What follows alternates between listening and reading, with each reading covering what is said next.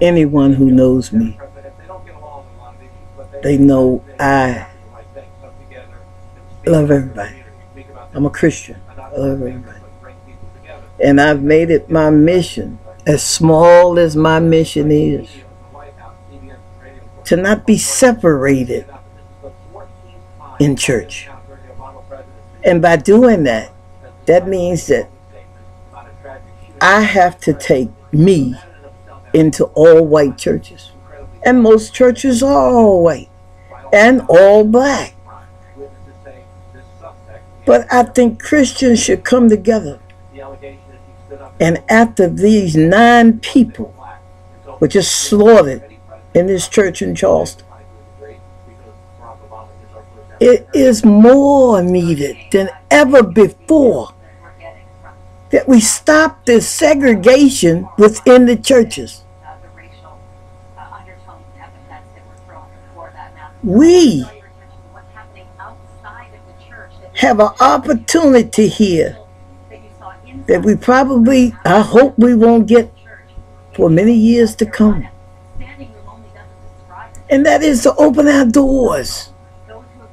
That is to step up, reach out to our brothers and sisters, white, black, Chinese, whatever, Asian, Spanish. In this day and age, there should not be a church that is all black. There should not be a church that is all white. And we should not make those who feel like they would like to worship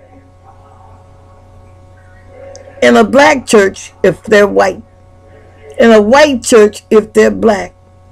We should not make those people feel as if they're not wanted. Believe me, I've gone through a lot walking into white churches. I walked into one day and nobody spoke to me at all. It's not like that now, because I do a lot of open mics and I do a lot of public speaking, and people know who I am.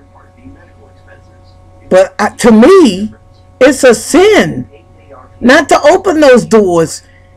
It's a sin when a black person walks in a white church, a white person walks into a black church, and everybody turn around and look as if they're not, as if they don't belong.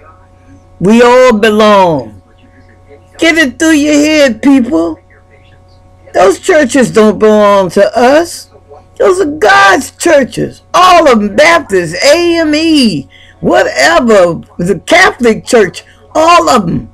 They're not ours. They don't belong to one pastor. They belong to God. They belong to the congregation. And it's time for that congregation to stand up and open those doors. It's time for those congregations to reach out to other nationalities. Segregation is over, people. When we get to heaven, who's going to be there? Everybody that's a Christian. So you better learn now to live together, because if you want to go to heaven, ain't going to be no separation up there, baby. God say we all his children. Thank you. Pat the Life Teller Poet from South Carolina, Myrtle Beach. Thank you.